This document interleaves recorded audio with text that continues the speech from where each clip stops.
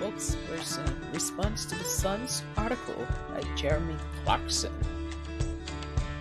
The couple calls the Sun's apology for Jeremy Clarkson's column a PR stunt.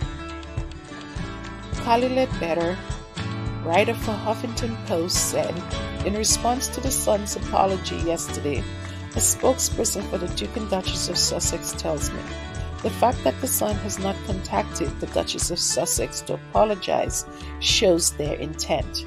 This is nothing more than a PR stunt. While the public absolutely deserves the publication's regrets for their dangerous comments, we wouldn't be in this situation if the Sun did not continue to profit off and exploit hate, violence, and misogyny.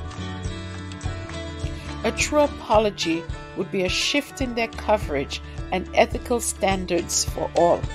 Unfortunately, we're not holding our breath.